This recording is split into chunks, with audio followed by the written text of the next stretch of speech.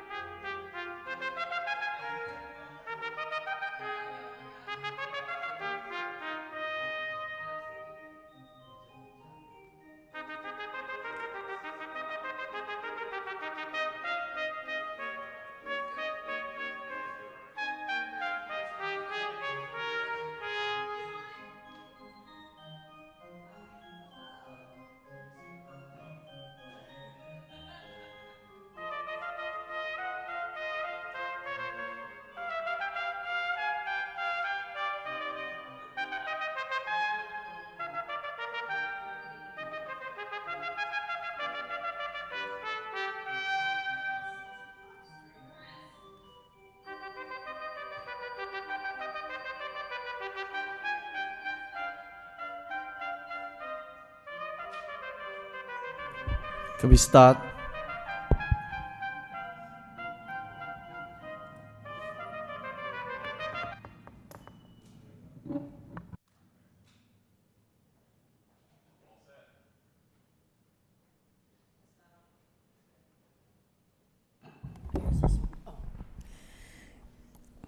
Hello, everyone, and good evening. I'm going to call to order this meeting, which is the meeting of the Equity and Access Subcommittee. Madam Secretary, can you do the roll, please? Chairperson Thompson? Here. Ms. Doherty? Here. Ms. DeLay? Here. 3 present. Excellent, thank you so much. I'm really excited about this meeting. The meeting has a very simple forecast, a very simple presentation today, but I'm excited about this meeting because, as you know, Lowell having its diversity really important, but we're really working towards equity and access is really important to the 3 of us that are here today. And so with that, I'm going to ask that, I believe it is Ms. Phillips, speak to the culturally and linguistically sustaining practices update. We have, for those of you who are watching, we have had an update prior, so I'm not sure if this is going to be a synopsis or a shorter, because I know it was a quite long presentation the first time around. So if you have a synopsis, but it's really important for us to hear where we are with this, where we can go further. I know there was a point where we were also looking towards a position that would be something that we also would want to consider, considering the budget season is upon us as well. So I will leave the floor to you, Ms. Phillips. Madam Chair, I'm actually going to get us started, and then I leave the floor to you, Dr. Boyd. And then I will hand the microphone over to Ms. Phillips. If we can get the presentation going.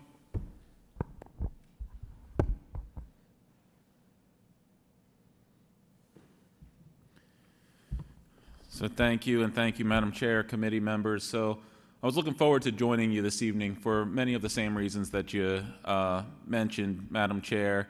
And as Ms. Phillips and I were discussing the greatest value to this time and being most effective, most efficient, most productive with the subcommittee, we felt within this context, within the landscape that we find ourselves, to bring us back a minute, to raise us back to 20,000 feet, to understand how this notion of culturally and linguistically sustaining practices fits within our framework of diversity, equity, and inclusion overall.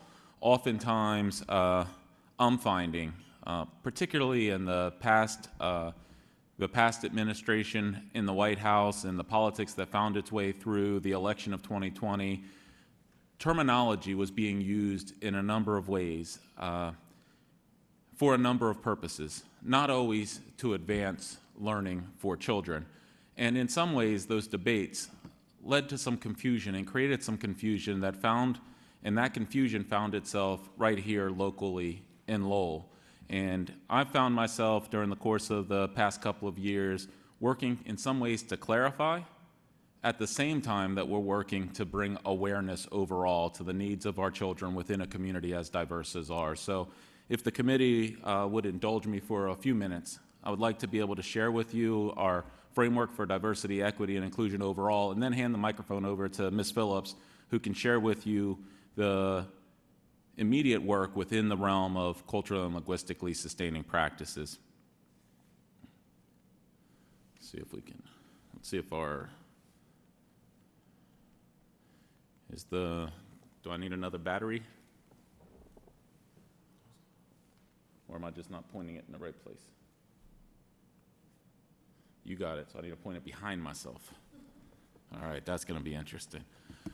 All right, so as we start with our strategic plan, and our strategic plan, you can see right there in the name of the plan itself, equity, excellence, empowerment, intentionally designed around this notion of equity, that being core to everything that we do. So oftentimes, there are assumptions made about the role of an equity officer within an organization, particularly as they've become more and more frequently observed in more and more organizations. I'm proud that Lowell Public Schools was the first public office and organization within the city of Lowell to establish an Office of Equity. And within the Office of Equity and Engagement, strategic planning is part of the functions because of the centrality of the work within the Equity Office. The analogy we often give for how the Equity Office functions in Lowell is similar to how you might experience our financial office. There are certain things that work and operate directly within the Office of Equity, certain things that Ms. Phillips herself and her team are charged with doing day to day, things that they're charged with managing and leading day to day. There are other aspects of the organization where Ms. Phillips herself or her team will be monitoring. There's other aspects where they'll be providing technical assistance and support. But every aspect of the organization has an element of equity within it, because what we're talking about with equity is a justice and fairness for all of our children. In much the same vein as you think about a financial office, we would hope that there wasn't a need for an auditing component. But we know within our work here, we've come to understand, and everyone accepts as a rule, that there's a necessity for an auditing function. We would all hope that there wouldn't be a need for us to have a central function around justice and fairness. But what we know over time, what we've heard and learned and experienced, is that not only is there a need, there's a critical need for that work now and into the future. And so the work that Ms. Phillips and her team does is a direct extension of the work that happens through the Office of the Superintendent, much like you see with the work that we've all become accustomed to of the work through a financial office. Just instead of working on dollars and accounting and procurement, Ms. Phillips and her team are working around this notion of justice and fairness for all of our families, all of our children, each and every day.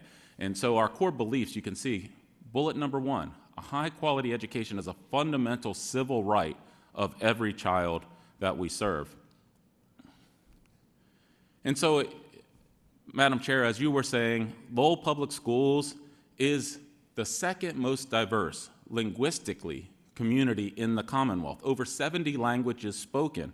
Our diversity truly is the greatest asset that our community has, and leveraging that diversity is, again, core to everything that we're doing in order to bring about improvements for our students.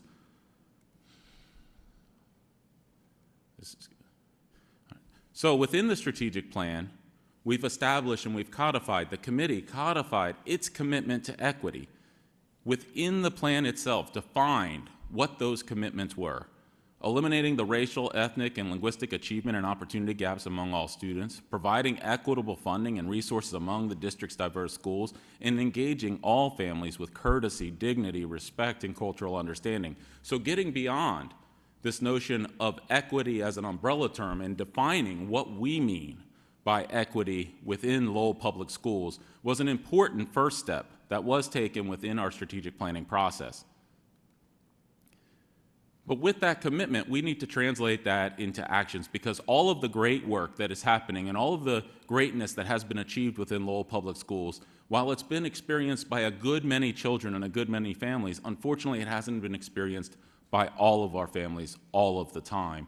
And as you look at the data, it's our diverse populations that oftentimes, particularly our Hispanic and Latinx community, that's experiencing significant gaps in performance regardless of what data set you're looking at. And here, this is FY21. We're now going into and planning for FY23. but I think we can all understand, even though the data is not as readily available in the context of COVID-19, that there's no aspect of COVID-19 that naturally would have narrowed these gaps. Instead, what we found is that students that were at higher risk, students that were performing at lower levels, those gaps have grown. They haven't narrowed during this context of COVID-19 that had us moving to remote learning, which is not our default mechanism for providing instruction. We're far better at doing what we do really well, which is in-person learning. And last year was an entire year of remote learning. This year, we saw and followed that data all the way across. We saw how it was playing out in terms of quarantining relating to chronic absenteeism, staffing shortages relating to shortages in substitutes, access to school through shortages in bus drivers, all became a question. And we should be able to make or draw an informed inference here that even though the data sets may not be comparable, we should expect to see, as we have seen, as we look at these data sets, that these gaps in performance, in outcomes, in opportunities are not narrowing, which means we need to accelerate our work even further, accelerate it even more going forward, each opportunity that we have. And we do have an opportunity here of a positive budget outlook, a positive fiscal outlook. So again, Madam Chair, I appreciate you raising that to the surface. So as we define equity and understanding that in this umbrella term that often is put out there of equality, equity and equality are in some ways different, and in some ways they are relational. We say there's equity in services in order to get to equality in outcomes. And here, this is another image. Oftentimes we use the image of the youngster standing on the boxes, looking at the game. So this is another image. We didn't create the image. I just felt like it might be beneficial to give another image here that basically shows the same thing. You see there's two different sides of this particular town.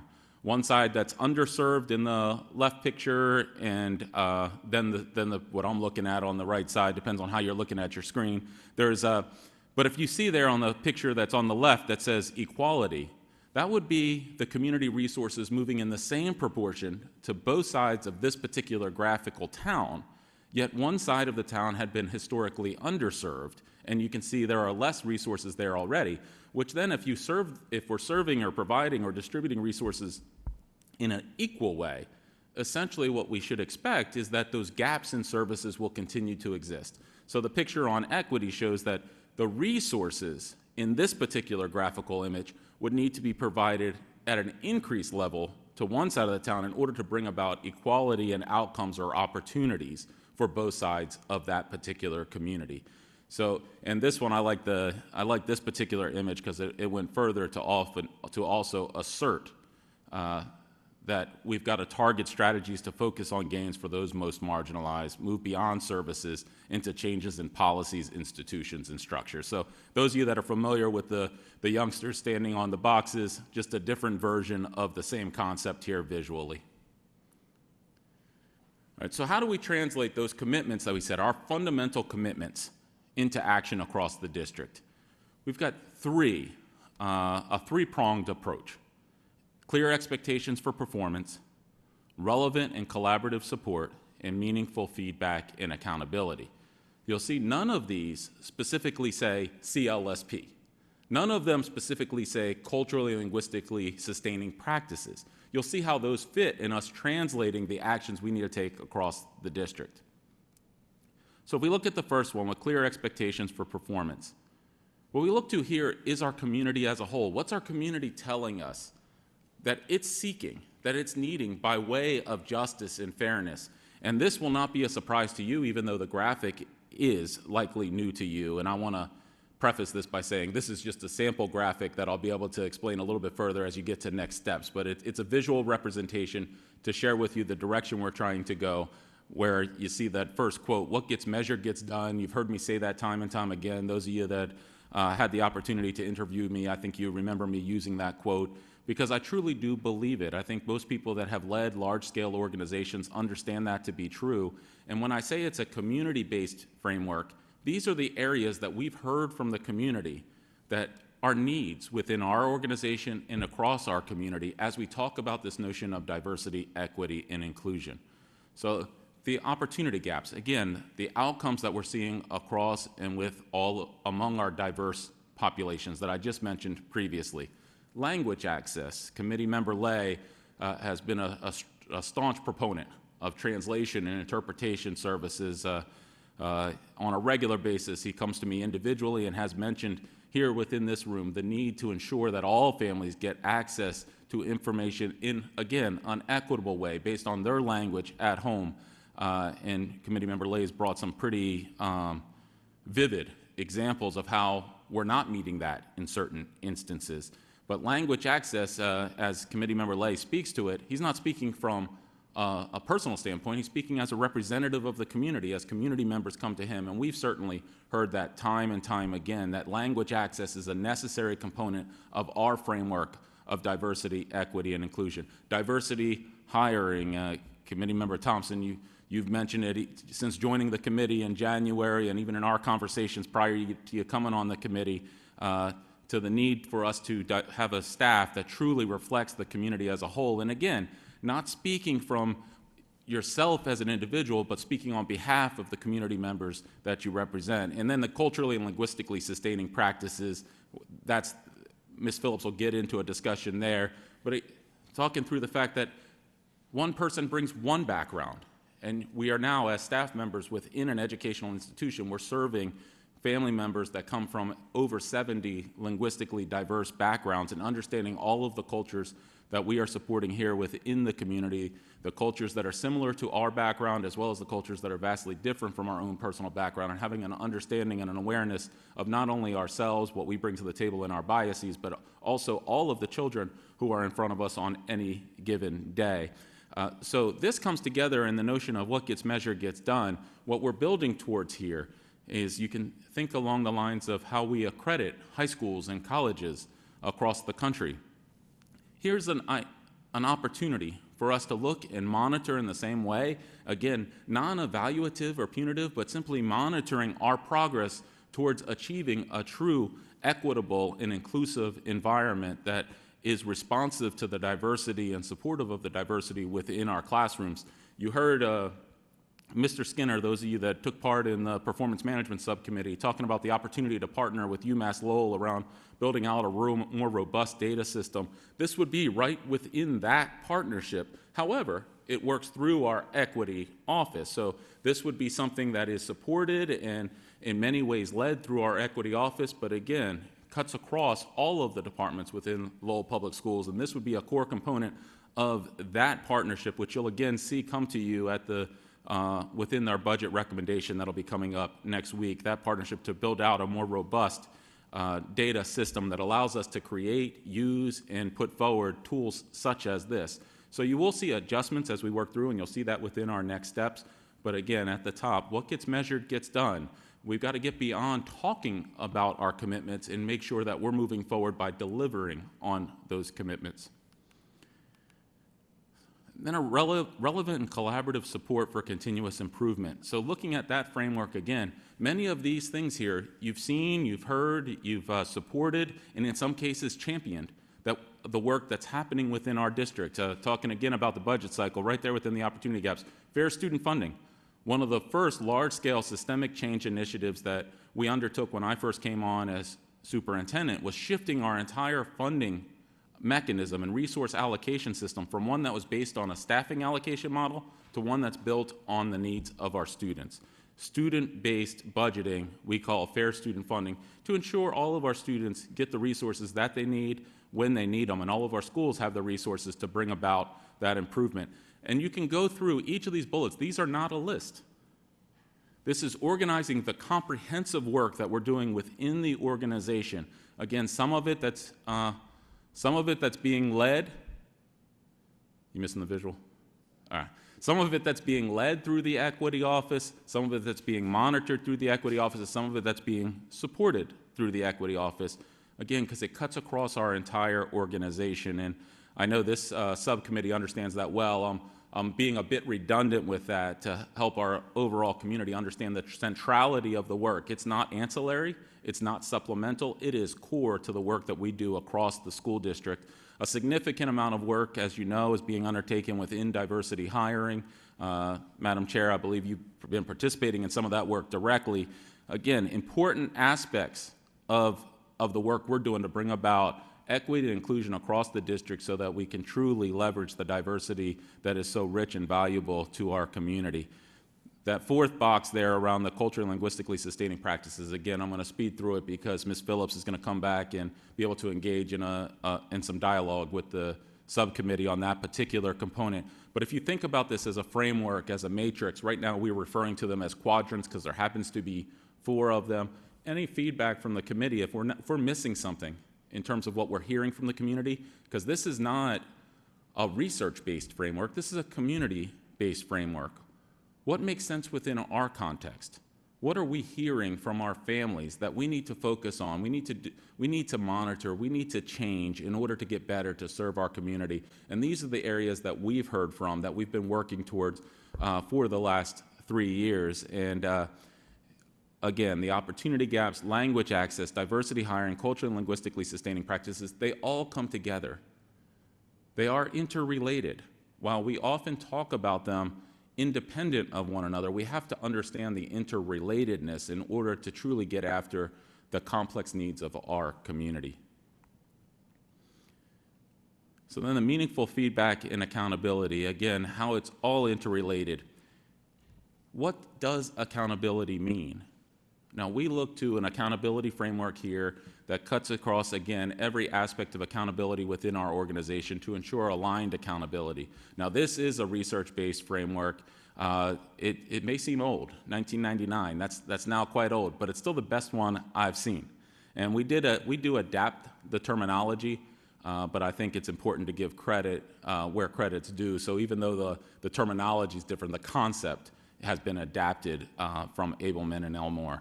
So individual responsibility, who we're hiring into the district, who we're retaining into the district, ensuring that they understand their individual responsibility to be connected to those commitments that we make as an organization, because that individual responsibility, what each person brings, needs to be aligned with and complementary to the collective expectations of the organization, and that needs to be aligned with how we're monitoring and evaluating both programs and individual performance. When we have alignment of all 3 of those factors, that's what we call aligned accountability. When there's a lack of alignment in any one of those, that's where we work towards challenges in performance. We've got to identify where those gaps are, whether they're within the individual, within the collective, or within our evaluation system, in order to bring about the improvement in terms of feedback and accountability. And we know it's necessary to results. Pat Summit happens to be a legendary basketball coach. She has since passed, but responsibility equals accountability equals ownership, and a sense of ownership is the most powerful weapon a team or organization can have. And if somebody knows something about winning, I would say it's Pat Summit, and I think she says it quite well from a completely different perspective than organizational change that Abelman and Elmore are speaking to. But quite frankly, if you ask me, it seems to be completely one and the same. So then what's our next steps here? In each of those areas, we have some next steps, and you can see this is logically aligned here so that I can hand the microphone over to Ms. Phillips to get more in depth on today's agenda. But we've got some work that we have to do around what we're currently calling the LPS DEI Model School Dashboard, which we're fairly excited about. We're not aware of any other community that's moving in that direction as boldly to put out our commitments in terms of data that's monitored, where we are opening up both our successes and our challenges and moving in a direction, again, that's non-evaluative, but moving in a direction that's progress-oriented and collaborative. Again, using that, the best analogy I have of the school accreditation process.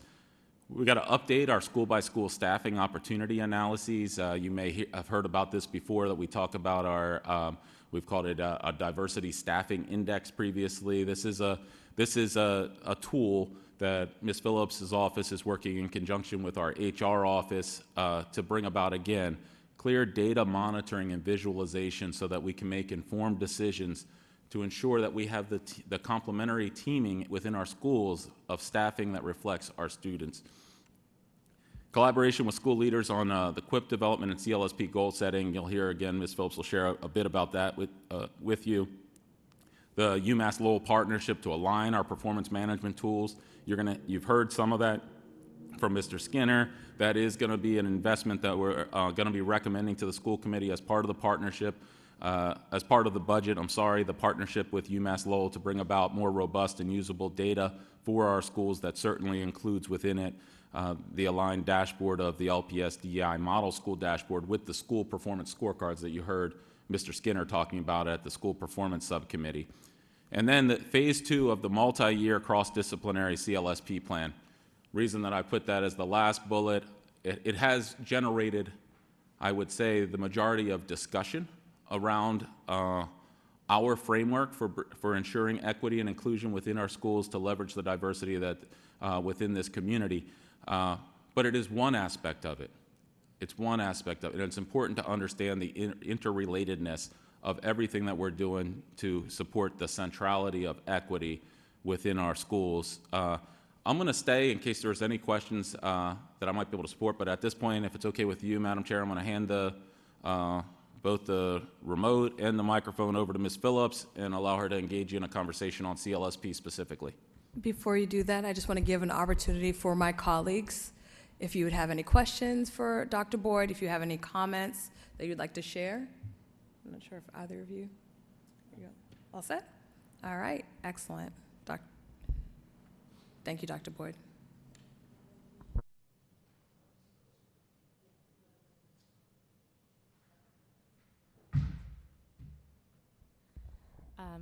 So thank you, Ms.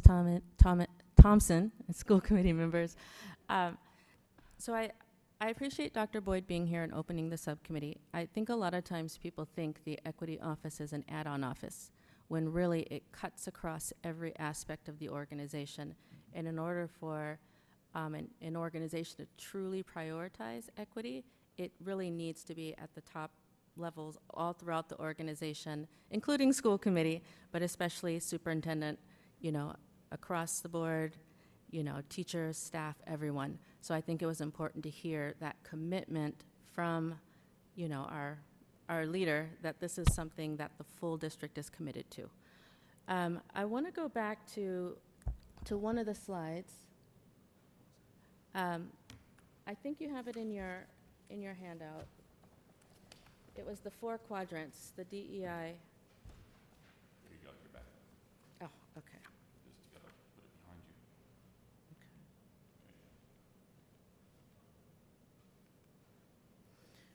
you. Okay, so I'd like to specifically speak about this bottom right quadrant, culturally and linguistically sustaining practices. As Dr. Boyd mentioned, our equity office leads certain areas, collaborates with other offices in certain areas, and monitors certain areas. So there's a role for the equity office in all of these areas.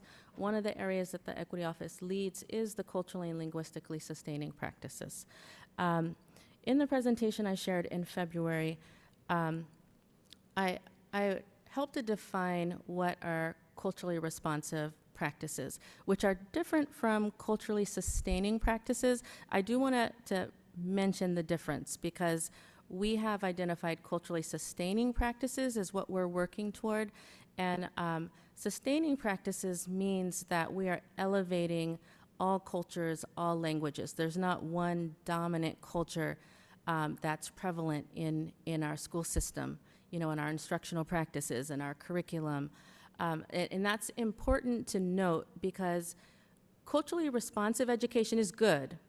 It's good because it sets high expectations for students, right? It uses culture as a way to help students acquire academic skills, but it's not necessarily saying all cultures are equal or all languages are equal. We also have a commitment toward linguistically sustaining practices. And again, when we say sustaining, that means we are maintaining languages. You're not coming and leaving your language at the door. Whereas a linguistically responsive, education is helping you to move toward, achieving what you need to in English, right? undeniably, that is a requirement, you know, for success in our system. However, maintaining the richness of your other languages or acquiring other languages is also part of you know, us being, you know, a diverse system.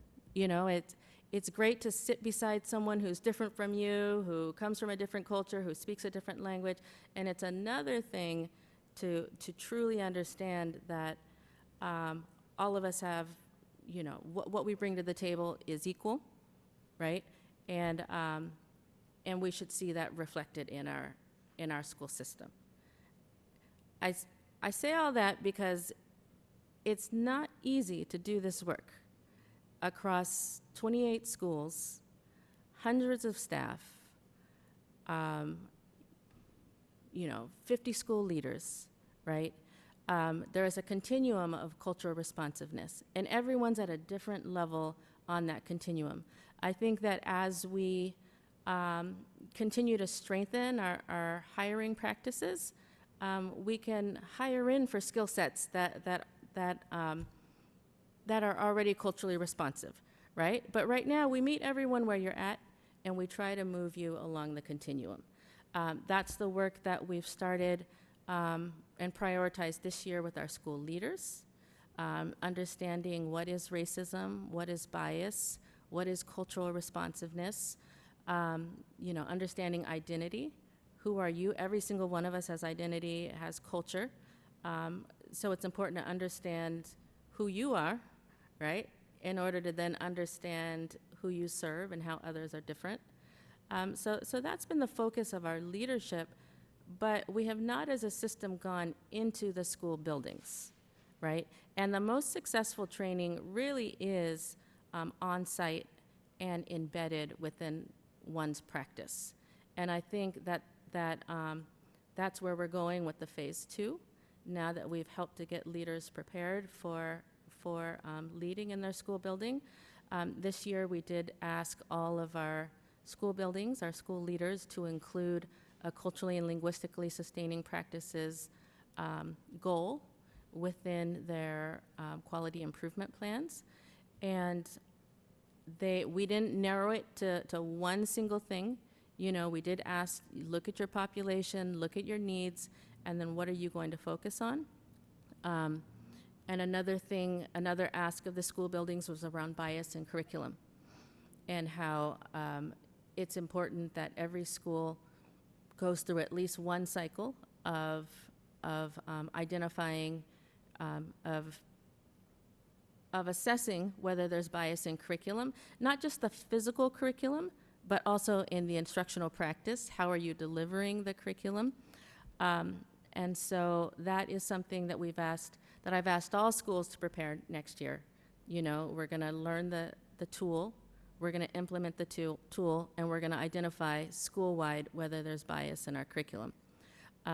Where we're going is that every teacher really should understand the tool and be able to do self-reflection on their own units, right, on their own lessons that they're delivering, to identify where there might be bias. And a lot of times it's not even intentional, right? So it's important to understand what bias is, especially unintentional bias, to have a tool to identify, you know, oh, I'm a reading teacher. Everything I've read has come from one culture, you know, representations from one place, or lots of animals, right? And then think about where do I need to balance? So, but getting to every single teacher is a heavy lift. And so in order to be successful and to bring this into schools, last year I did recommend the culturally and linguistically sustaining practices coordinator, someone who can be closer to the work in schools, someone who is closer to having been in a classroom, to be able to advise other teachers as well as school leaders on, you know, their goal, where they're at, and then how do we move leaders and teachers across the continuum. Even with the request for one position, Given the number of schools we have, that's still a big ask, but I think it's a starting point. And again, this is someone who would be embedded in the schools, you know, more so than in central office, and really able to provide more coaching support, you know, within our schools. One other thing I want to mention that's important, the direction for this work, is also having guidelines for schools, because some schools do have the capacity to do their own internal training, and there's at least 3 schools that have conducted pretty regular trainings, month-to-month trainings. And it's important for us to have common definitions, common expectations of what are the foundational trainings that are needed, right? The identity, the bias, prejudice, you know, how are we defining it?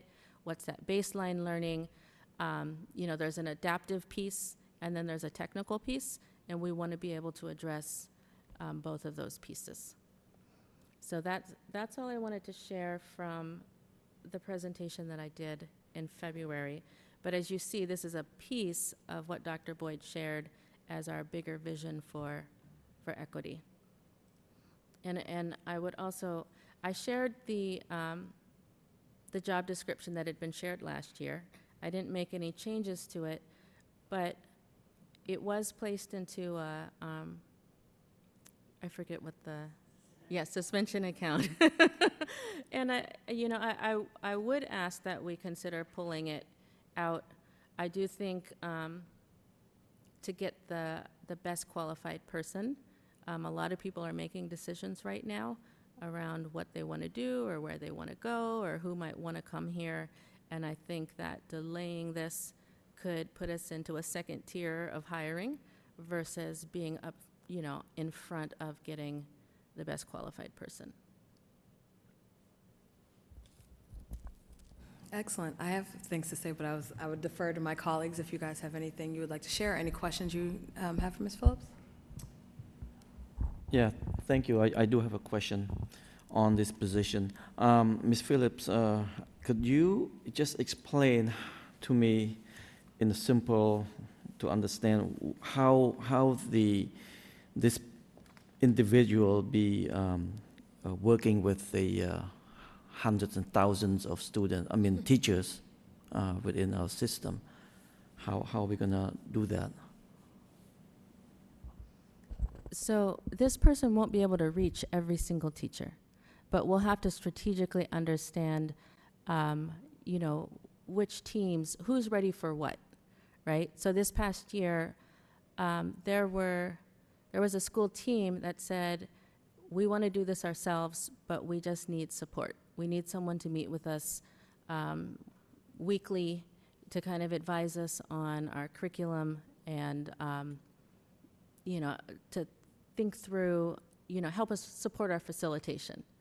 So in that case, they wanted to do it, they just need the support in doing it. There are other schools that might say, I don't know how to do this, I need more intensive training. So this isn't a one-size-fits-all, and I'm not going to pretend that this one position is going to be enough. The question is, what can we meaningfully do with this position? You know, we set some goals for this position, we monitor and evaluate our goals, and then likely we come back, you know, in future years based on what we've monitored, evaluated, and learned. But right now, the need is wide open, and we just need to start kind of chipping away at the need. Thank you. So, so how do we expect the result of this position? And also, is this position a temporary, like during COVID, or this position can be permanent? And what do we expect the result from this person to help the students? Mm-hmm. So I think the opportunity is right now, right? The funding is right now. But with anything, if you monitor and you achieve the results, then you're able to, you know, make a case for why something needs to continue or in some cases, maybe you don't need to continue. So this is the opportunity right now. It is the need right now. There are ways, as Dr. Boyd mentioned, the metrics, right? We can do surveys. We can do student feedback to see if they're seeing the improvements happening in their classroom. So, and then there's the, I don't want to call it check the box, but there are some things that you have to do, right? So can we say across the board that every teacher has had a training on understanding identity, understanding bias, right? So those are some things that we can measure as it happened. And then the more meaningful measurements are, because it happened, what changed? So if I could, Madam Chair, through the chair, Mr. Lay, you're going to hear through our budget recommendation how we're planning to manage for sustainability and across and mitigate the fiscal cliff that is inevitable at the conclusion of ESSER. My recommendation right now is that this position would be within our general fund, not funded through ESSER for sustainability purposes. Across time, we're going to be moving more of those investments that the committee desires to sustain from ESSER into the general fund. Anything that you started to invest, and you remember the many conversations that Ms. Turner's facilitated for the committee around fund management. That's the notion of fund management, ensuring that we're investing out of the proper fund at the right time for the needs of the district. So you're correct, Mr. Lay, that when this was originally proposed, it was proposed within ESSER, again, as a pilot initiative. Where we are now, based on the fact that the committee moved to suspense, Ms. Phillips has been working to sustain this through her office, more with her direct involvement. There's a need to move into phase 2. There's an even increased need for this position, and given what we've learned through this year and based on where the Student Opportunity Act is and the funding flexibility for the committee, I would expect that I'm going to be recommending to you next week that this is funded through the general fund, not through ESSER for sustainability purposes. But again, through fund management, that's flexibility that the committee has as to which fund it uses to fund which investments.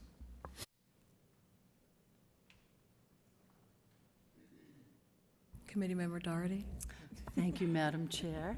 I have to say I'm someone who from the outset was very much in favor of all this work that we're trying to do with the diversity hiring, with the being culturally responsive in our teachings and in our curriculum.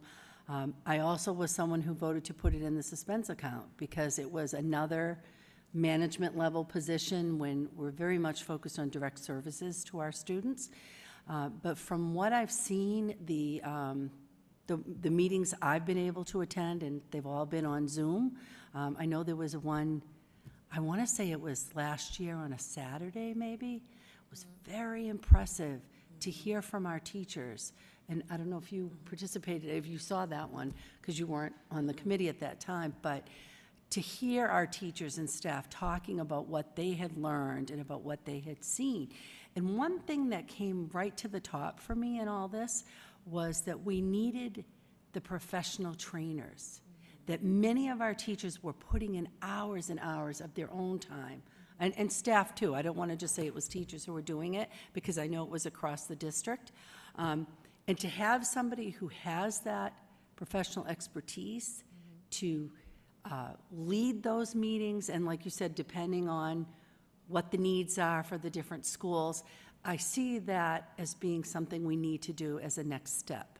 So I have, let's say, my opinion about the position has evolved, that I see that we are ready to move forward. That said, I've got questions about what the dashboard is going to provide us in terms of information, the data we're looking at. I mean, one of the things that Dr. Boyd talked about was, you know, if you measure it, I forget the second half of the phrase, sorry, you can change it or whatever. That to know that it's going to be, not that surveys and polling our staff, polling our students aren't important, but really hard data. What are we expecting to see change from this effort? And I know that it's the achievement gap. That's what we're talking about. So that would be attendance, that would be going on to college, all those things. We want to see those things be moving as part of the dashboard. So I am, like I said, I'm in favor of moving forward with this. When I look at the job description, I have my, I guess it was 9 years in recruitment, where I look at job descriptions from a different perspective, right?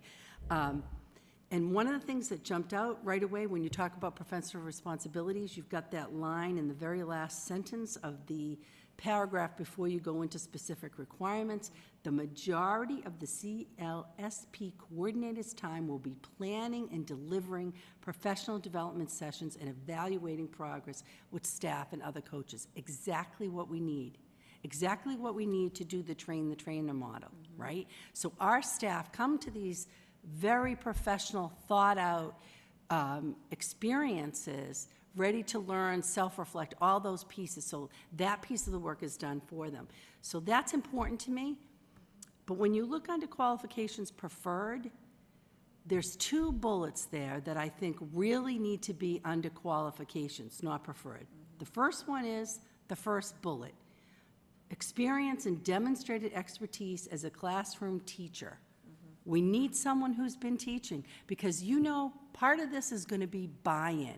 How do we get buy-in from our staff that have been here forever, and now people are saying, you know what, you need to unpack some of your bias that you might not even, most of us aren't aware that we have them until we do that hard work of really looking at ourselves. They're going to need somebody in the position that they can respect, that has been a teacher, that has been on the front lines. I would move that one to qualification, not preferred. And the third bullet, demonstrated success working with teachers and administrators as a professional development provider, team leader, and/or facilitator. We've said this is the bulk of the work. I want someone that has that. I think those 2 bullets need to be under qualifications and not under preferred, so that we are ensuring that we get someone highly qualified to do this very important work and to get the buy-in we're going to need across the district. And that would be, with those changes, you got me. I'm 100% behind moving forward with this. Unless something else comes out of me that I haven't thought of yet. I'm not putting it in writing. And I do want to learn more about what the dashboard, what are we committing to in terms of measurable outcomes. But other than that, I have seen the work that's happened in the last couple of years. I have been impressed by it, and I know that our staff have had to do a lot of that on their own. I know teachers personally who went out and bought all these books and sharing the readings with me, and and it's like, and that's great, but not everybody's going to be that incentivized. We need to bring to them somebody who can deliver that information. So that's really where I am on this issue, and I thank you for the time to let me express it. Well, I appreciate it because I'm actually really pretty much on the same page. I do agree with those 2 changes in the qualifications, because those are 2 things that actually had jumped out to me. I think that you absolutely need a classroom teacher, somebody who's been in the trenches.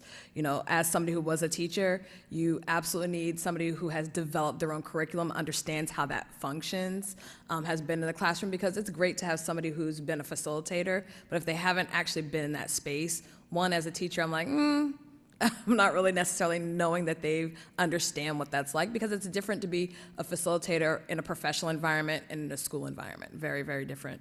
And as a facilitator, that's something that I hold dear. I have to say I'm encouraged by the work that has been done. I know that it's tough, and it feels like a lot when we're looking at it in the scope of what needs to be done. But one of the things that you said that really stuck with me is we have to chip away at it. And I think that we have to make a commitment to it. I'm really proud that to be on the school committee where racism was declared a public health crisis. Very important for me, which is actually part of why I ran. Important for me to be amongst colleagues that believe in equity and the importance of equity and not just diversity. So that is really something that I know that this role is very necessary, having seen the work that teachers are trying to do on their own and needing that additional support and needing somebody that can literally help them shape their train-the-trainer model or, give them that fundamental support that they need in order to be successful. Because, again, there are teachers that probably want to do the work. They have no idea where to get started. They're intimidated, and they don't want to do the wrong thing. Because it could be causing more trauma to do the wrong thing. So I think that there's that component of it. So this person needs to, one, get Lowell, understand what the fact that there are 70 strong languages and cultures that need to be represented. And I also want to say, Ms. Phillips, I appreciate you talking about the difference between culturally responsive and culturally sustainable, because in talking to lots of people, I don't think that they've heard those differences, and they are quite stark, and they are necessary to have the breakdown of that. I would say I would like to make a motion to bring this position, take this out of suspense, the suspense account, and bring it to our colleagues. Do you want me to make that one? 'Cause Oh, as chair. yes. Oh, as chair, I probably can't make the motion.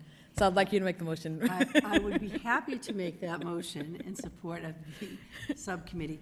It would be but first piece of it would be to move those two bullet items to the qualifications column, not preferred, and then to request that we move that out of the suspense account and move forward with posting for the position.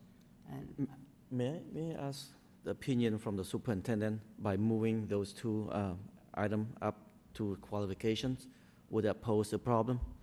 I don't anticipate it causing a challenge with those two moving up to the qualifications, to the required qualifications as opposed to preferred. I think there's also been a lot of flexibility on the part of the committee within this staffing shortage environment that we find ourselves in, that if we find that to be for some reason any type of obstacle, we can bring it back to the committee Correct. for adjustment at that time. But Committee Member Lay, I appreciate the ask, but I don't anticipate a challenge at this particular time. Okay. And I think Thank getting you. it posted in a timely way would be what's most beneficial to our All right, district. thank you. I second it then. excellent. And- Now you go. If I can just add to that, the timing really is critical. So I absolutely support, a teacher, and teaching experience. I think when it was initially proposed, in the field, right, in the field, we have really strong experts, and diversity, equity, and inclusion who have not been in the classroom. And so it was like just, casting a broad net, but I absolutely support the classroom teacher, like we are a school district, so that was always important, So I just want to say, yes, that's a great addition, but the time that it was put there, it is just acknowledging in the field that there are a lot of great DEI practitioners that have not had the opportunity to teach in a classroom. Do I need to second it? So, No, you said- so I know, You seconded it, I think. Oh, you're seconding it. so I know Miss Hillary Clark had been a big supporter of this, so I'm sure she's going to be very happy that we bring this. She here at absolutely the will, office. absolutely. Well, I'm really excited about, I'm excited about that. Do either of my colleagues have anything that they would like to add? I think you do. Does she do Do I need to do a roll call, Madam Secretary? Yes. Okay, roll call, please. Chairperson Thompson, Yes, Ms. Doherty, Yes. Ms. Delay. Yes. 3 yeas approved. excellent.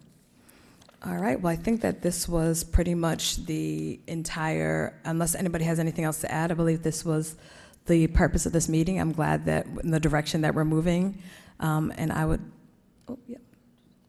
Just one quick question. When do you think we'll get more information about the dashboard and what data you envision us being able to get? So there's some work that needs to be undertaken that Ms. Phillips will be facilitating through her office, but we're hopeful that the committee might support the partnership with UMass Lowell, and we're looking forward to getting also the benefit of that thought partnering through their research office and their data office and at UMass Lowell as part of our overarching performance management system.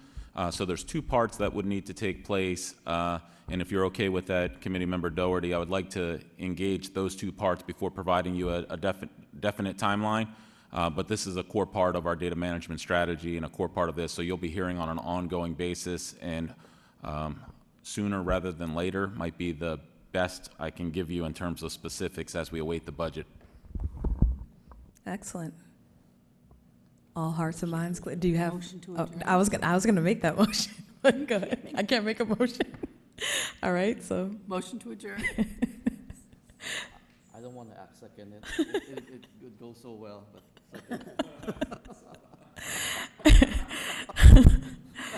second. meeting adjourned.